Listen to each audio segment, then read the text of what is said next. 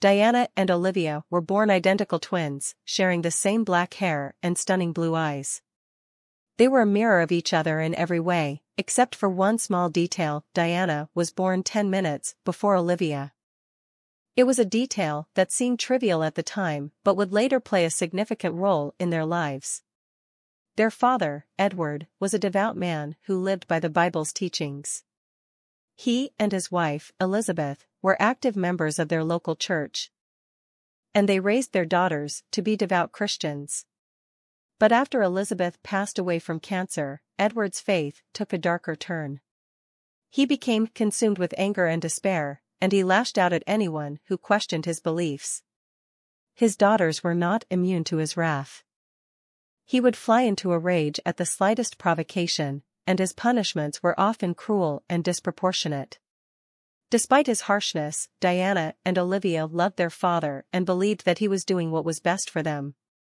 It wasn't until they were older that they began to question his methods and motives. One summer, when the twins were in their early 20s, they went to visit their cousins, Jack and William. Jack and William were Edward's brothers, and they had always been close to their nieces. When they saw the bruises and cuts on the twins' arms and legs, they knew that something was wrong. After coaxing the truth out of the twins, Jack and William took action. They went to Edward's house and confronted him about his behavior. It didn't take long for the situation to escalate. And soon Edward was brandishing a gun. In the chaos that followed, Jack was shot and killed, and Edward was sentenced to 25 years in prison for murder. The twins were left reeling from the trauma. But they were also relieved that they no longer had to live under their father's rule. Years went by, and Diana and Olivia grew up, got married, and had children of their own. They rarely spoke about their father and tried to put the past behind them. But then the unthinkable happened: Edward escaped from prison. At first, the twins didn't know what to do. They were afraid for their safety and the safety of their families. But then they received a chilling phone call from their father, who revealed that he had kidnapped one of their 5-year-old daughters. Diana and Olivia were thrown into a panic.